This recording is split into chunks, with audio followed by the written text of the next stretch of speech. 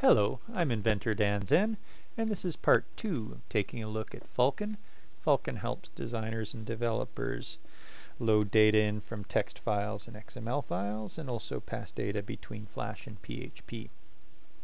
Falcon's available at falconflash.wordpress.com. In part 1 we saw how to load in text and XML. In part 2 we take a look at how to pass data between Flash and PHP and also get data into a data grid quite easily. Just a few lines of code.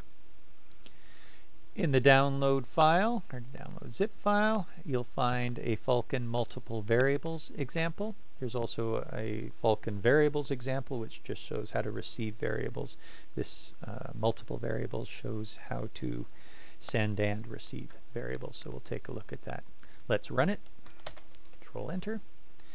And here's some variable data that's come back from PHP. We've hard-coded in some variables to send to PHP, and those variables have values of hello and goodbye, so this sort of proves that we've gone round trip. In the document class, for this example, we import our Falcon class. We create a new object to store the variables that we want to send to PHP. And we just store those variables as properties. So var1 is equal to hello, and myvars.var2 is equal to goodbye.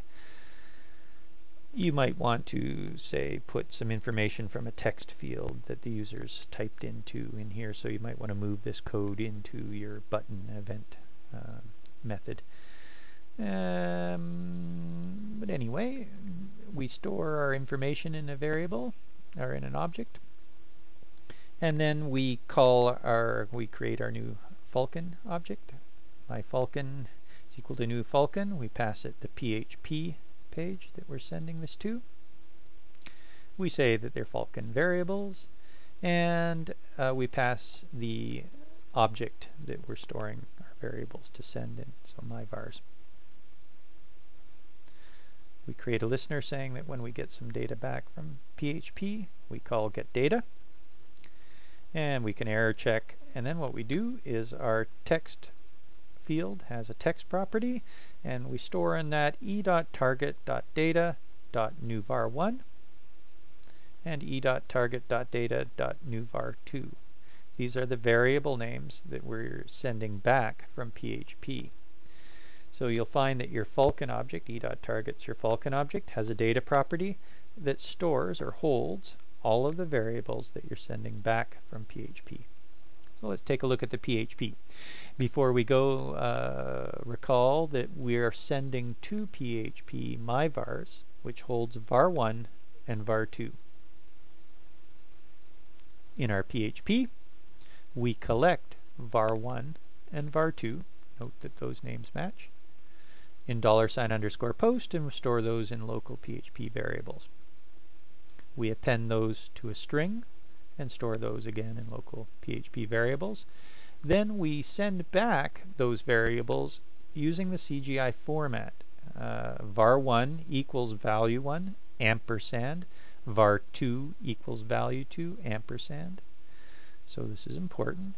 New var1, that's the name of the variable that we're sending back to Flash. So that's what we'll collect in Falcon in the data property. So remember e.target.data.newvar1. And then here's the data that's inside of that variable. Ampersand newvar2 equals, and the data that's in newvar2. That's our CGI format. Now we have to be careful. The values of the variables that we send back need to be URL encoded. Just in case, say, there were an ampersand. If there were an ampersand in here like that, then it wouldn't know if that is a separator for our variables or what. So URL encoding will turn that ampersand into like a % something or other, like a special code. So follow that syntax. And that's it. And that allows us to receive those variables back in Flash. Let's take a look at the Falcon provider example, where we have a data grid, and we'll run this. Control Enter, and we put in some data like good night, if I can spell it, and a first name, a jolly good night. Jolly good night. And my greatest fear is snoring. And submit.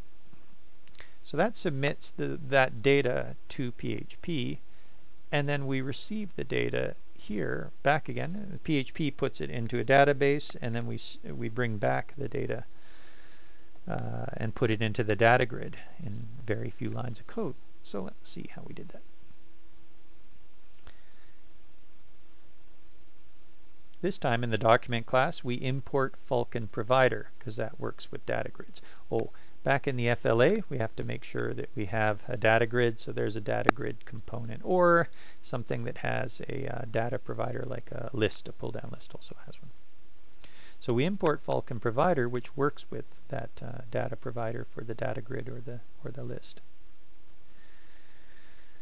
We say that my Falcon is going to hold a Falcon provider object, and that there's our URL to the PHP file that we're passing Falcon variables, and here's our new object, my sendvars, that we're going to store the variables that we're sending to PHP. In the constructor, we call getData, but we'll come back to that.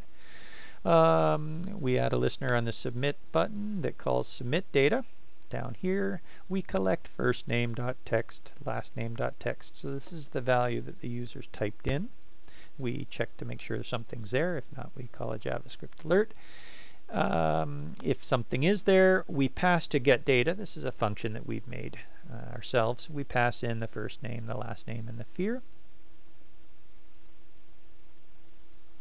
And that was called getData. So getData, we receive first name, last name, and fear. And we put what we've received into a first name property on my sendvars, a last name property on my sendvars, and a fear property on my sendvars. So remember, we need to send PHP the information that we've collected. We put that in one object as properties. Then we create our new Falcon provider. We pass to it the URL, the fact that it's variables, and the object that holds our data. When the data comes back, we call showGrid. ShowGrid does some error checking, and then it sets the data provider property of the data grid equal to myFalcon.dataProvider. So you'll find that myFalcon has a data provider property.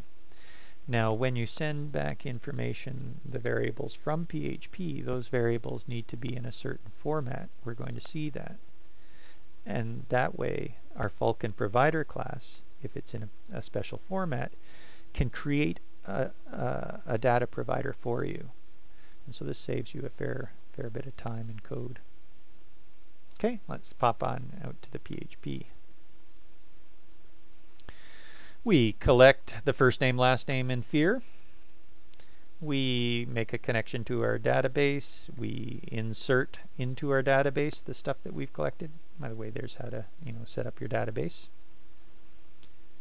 Then we select all the rest of the fears, everybody else's, and we loop through the results.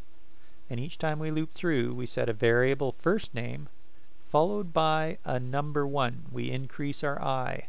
So I is increasing. It's going to be first name 1 is equal to some value.